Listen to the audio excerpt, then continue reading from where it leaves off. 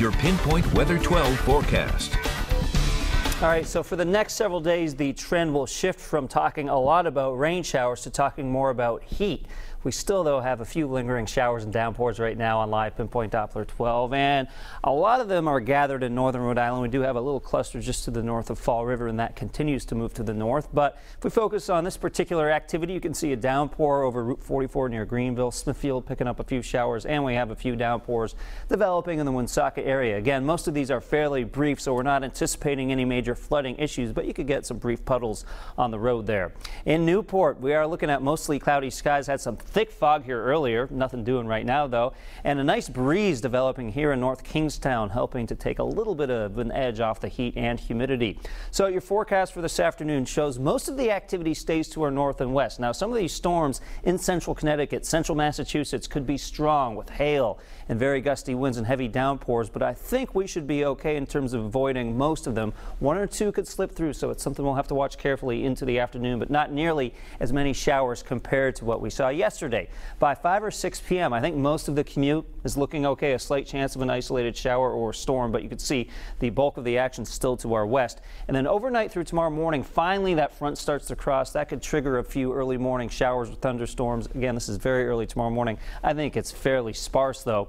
And then we get ready for the first of what could be our next heat wave. This is around 3 o'clock tomorrow afternoon, mostly sunny skies and very hot. Temperatures right now running in the low to mid 80s, 82 in Providence, 84 in Taunton, 80 in Newport. But of course, you factor in the humidity.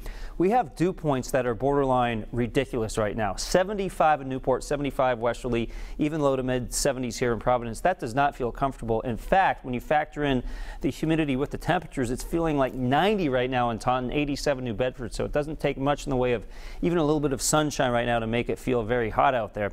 It's a 60-mile-an-hour breeze right now in Providence, 14 in Newport. Again, not feeling too bad if you're out there in some of that humidity. And overall, you can see high pressure continues to pump the moisture in our direction. Eventually, though, a front moves through tonight, through tomorrow morning. We get on the more favorable side of that front to at least tap into some slightly more comfortable air. I'll show you how that works in just a minute.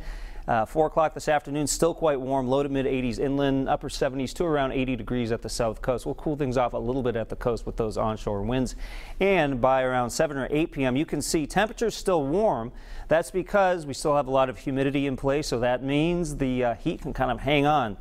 And then our dew point forecast breaks down like this. Now, borderline oppressive today, not borderline, it's just oppressive. You can feel it if you've been out there already. And then tomorrow, how about this? When was the last time we were excited because it was sticky outside? But it's going to feel a lot more comfortable humidity-wise tomorrow. And then on Thursday and Friday, you can see what happens. Humidity comes right back at us, especially on Friday, feeling more tropical-like by the weekend. And that could trigger an isolated shower or two on Saturday, but not a high enough chance for me to put the shower in the forecast just yet.